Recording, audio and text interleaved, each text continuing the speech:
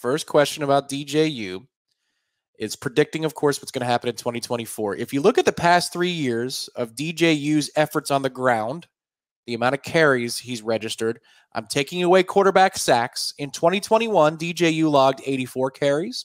In 2022, DJU logged 120 carries. And last season, 57 carries. Mm-hmm. How many carries for DJU in 2024 in this offense? You know, I 65. I would like to see him have more than that, Tom, but he is not like it's not like asking Jaden Daniels to run or even Jordan Travis, obviously, who didn't really towards the end of his career want to run. DJ's not that kind of an athlete. He's not that kind of a freak. He's not a make you miss sort of guy. He is a big, strong man who's going to get the tough yards if you need him to. I will say this, and I will qualify it a little bit here. My criticisms of DJU in the past, when we saw him at Clemson or we saw him at Oregon State, and he had some good seasons in there. When he's good, he's good. He was good against us in Tallahassee. Is that I don't think he was always a willing runner. I never felt like he loved to run. He's not afraid. I'm not trying to paint a picture of somebody who's frightened by contact, but I just don't think that was a part of his game that he embraced. It wasn't something that I thought he loved to do. Some guys, I hate to do this, but some guys love to run. Tim Tebow couldn't wait to run. I mean, in fact, it was almost a criticism, right? Like that guy wanted to run. And part of that was because he was a really big, strong guy who was not afraid. And frankly, even though he's who he is, it was incredible to watch him run over defenses in the SEC. You probably won't never see that again. It's very rare. Cam Newton liked to run. He was really good at it. Really good at it. And was a monster of a man, freak of an athlete. DJ does not fall in any of those categories or anything close to it. He's just a big, strong kid. So I think you have to have a willingness to run to get the tough yards between the tackles with him. I think you have to show that he'll keep and run on read option. I think you have to see that, right? You have to show a willingness to tuck it. And I think that Mike will get back to that. I think Norvell will get back to that. I think he wanted to do it a year ago, but I don't believe Jordan Travis wanted to run. And I think Mike realized we had a very good defense. We weren't facing murderer's row of offenses after you got past LSU. So you were going to be able to kind of be in the game until your passing game got clicking, until you broke off a long Trey Benson run, created field position, whatever it might be. So he didn't have to run Jordan, so he thought, I won't run him. I won't run him if I don't have to because I don't want him to get hurt. Because Jordan Travis is not a big guy. DJU is a big guy and can withstand those hits. So I think it's a happy medium there trying to find that, have it be a part of your offense. I just don't think it's a go-to the way it is with certain other quarterbacks. So I'll add a bonus question. So we'll end up having 4. The last 3 seasons, DJU has amassed 4, 7, and 6 rushing touchdowns on each season. Over under 6.5. Over under 6.5 rushing touchdowns for DJU this season. Under. Okay. See, I thought you would have been bullish on at least inside the 5-yard line. You're going to use this kid as a battering ram. Okay. Yeah, I mean, I'd be surprised if they did, but I'd try to use him that way, but I don't think Mike will. I think that they've got some options at running back right now that are pretty strong, pretty big, stout dudes. And if you're big on the offensive line, you can hand it to a running back. Yes, you can. Roydell will be a good answer. Yeah. Keziah, Cam Davis, all good answers. Yeah, I'm excited to see Cam Davis. The next question is not about Cam, unfortunately. Sorry, maybe we'll do that next week. We do a Cam Davis over under 1,050 yards rushing. Completion percentage, you'll see the pattern here, at least for now. Completion percentage for DJU over the last 3 years. 2021, 56%. This is rounded to the nearest percent. 2022, 62%. 2023, 57%. What percentage is the completion rate going to be this year for DJU in Tallahassee? It's going to be over 60%. And here's the thing. It's got to be, you cannot be a college quarterback and college offenses going against college defenses and not complete over 60% of your passes. It's a huge red flag that he has had a couple of 50-something% completion percentage seasons. That ain't good. This is not good. And that is a problem with him. He's not always the most accurate thrower of the football. Love the arm. Big cannon for an arm can really make a defense have to play you honest and stretch the field, but he misses some easier throws, and he can't miss those throws. Now, Mike will put him in some friendly situations, and I think that will increase the completion percentage. I think we can run quick game with him, obviously, with the speed you now have on the outside to go along with the height.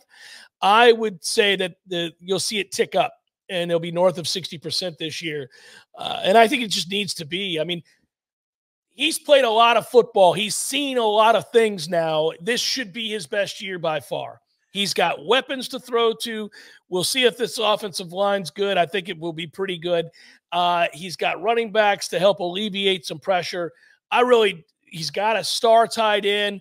I don't see a reason it won't be over 60%. Yeah, you get to define after the season just how quarterback friendly this offense is. I think that's the fun of it. You know, Jonathan Smith's offense is a lot of fun to watch. Just checking out Oregon State a little bit closer after, you know, the DJU rumors were surfacing. Yeah. It's a really fun offense. It's multiple as hell. Dare I say more multiple than we run. But it can be a little bit more difficult. There aren't as many layup throws. This offense generates a lot of easy looks. If you're smart enough to handle the pre-snap, which he has to be because that offense was complicated that he's coming from, I agree. It probably should be in the mid-60s when the season's over. I also want to say that I think, you know, I saw somebody on the boards quoted me and said, Jeff Cameron just said our offense is going to be better this year than last, whatever it was the other day. You were on the boards? Yeah, I went on the boards to make sure that everything posted for the Q&A from the Renegade Room. I wanted to make sure that people got their questions answered, and it wasn't a lot of questions, but I wanted to be sure that the video went up and all that. So when I went over there, then I started perusing to see what the topics were, and I went over to the Tribal Council because I was checking out Langston's stuff. I was in the recruiting, but I surveyed the whole landscape, Tom. Well, hot damn! It's like you're at the flea market. You're saying I'm going to stop at that stand. I'm going to stop at that stand. I went Tribal Council. I went Tribal Council Club. I went Recruiting Premium and Renegade Room. I did it all, buddy. I was there. I was, and I saw where somebody quoted. You said Jeff just said.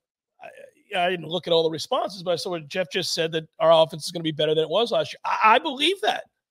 I'm going to stand by that. I don't think the offense was great last year. And I think Mike is more multiple than he showed last year, Tom. I think last year we got in a rut, and it was because he couldn't trust the offensive line. Yeah. And then they got hurt.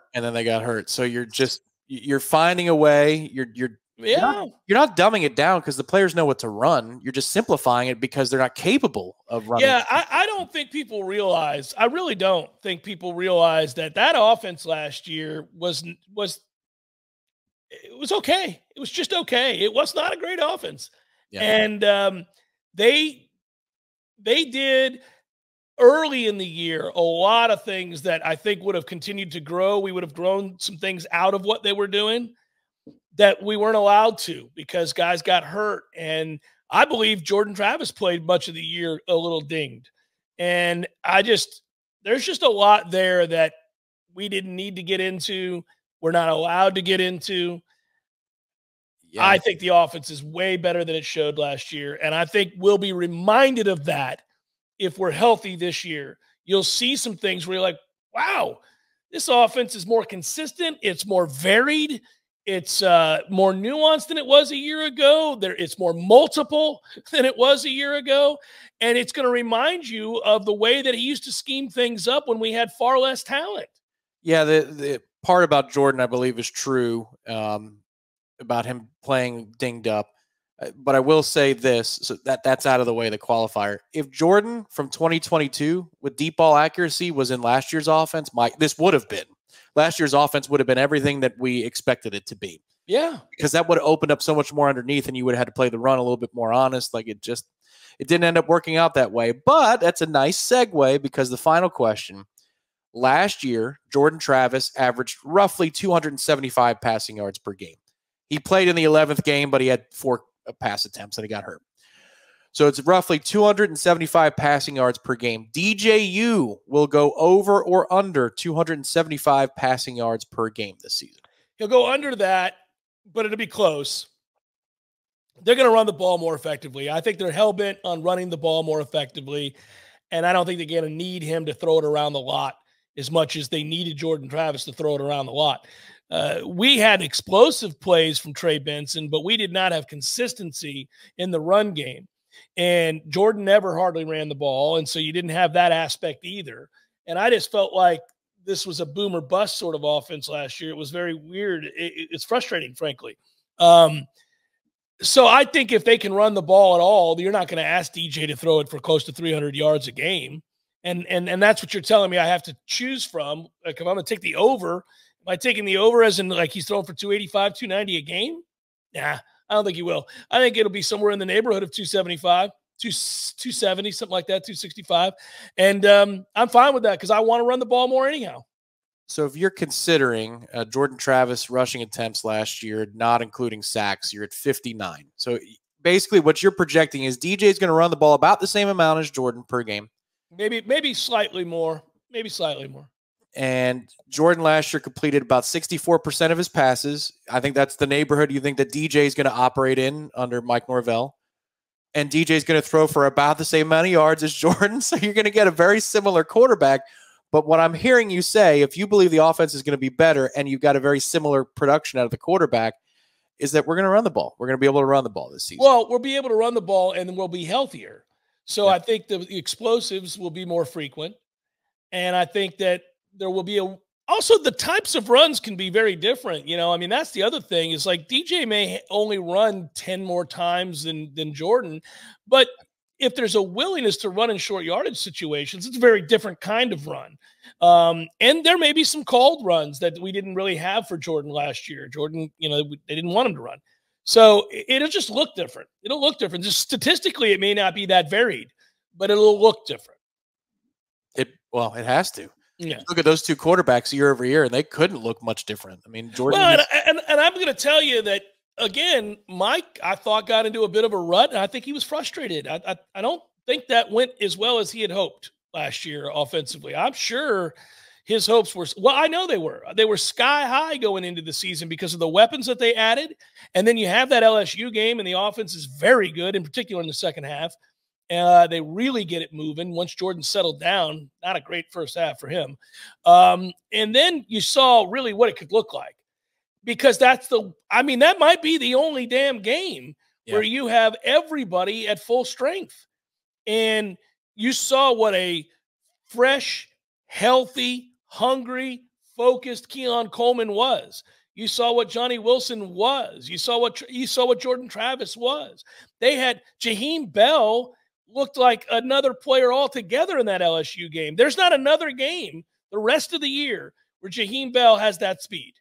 Because he ends up hurting his ankle somewhere along the way early in the season, and he's never right again. He's never come. He's not close to it. So they just got to be healthier. And they got to run the ball to create the balance they want. Okay, so let me steal a question from next week. I actually had one queued up for next week, but because we're talking about how the offense is going to look, last season, 2023, Florida State had exactly 2 running backs rush, or any player, because the quarterback can count here, 2 players amass over 200 rushing yards. It was Trey Benson at 905, and it was Toafili at 463. And then the next closest was Rodney Hill at 190. How many players do you think rushed for over 200 yards this season for Florida State? 3. You think it is Keziah? Yay or nay? Yeah, I think Keziah will be one. I think Roydell? I think Roydell will be. Well, I should have said 4, shouldn't I? See, that was my test because Keziah was actually the tell. Yeah, Keziah is the tell, isn't he? I like Keziah Holmes. It's just hard to imagine you have 4 guys rush for over 200 yards, though. You could with Toafili thrown in there. Obviously, that's I keep forgetting about him, and I shouldn't do that. Toafili, the Alabama kid. Yeah. I guess the real answer is, do I think Cam Davis is going to run for over 200 yards? I knew you thought Cam Davis is going to run for over 200 yards. So that well, was do they trust him? Do they trust him? Does he block when he's in there? Can he block? Because then he'll get more reps. I just think he's a smart kid and he's a big son of a bitch. Maybe I'm wrong, but I'll still say 3.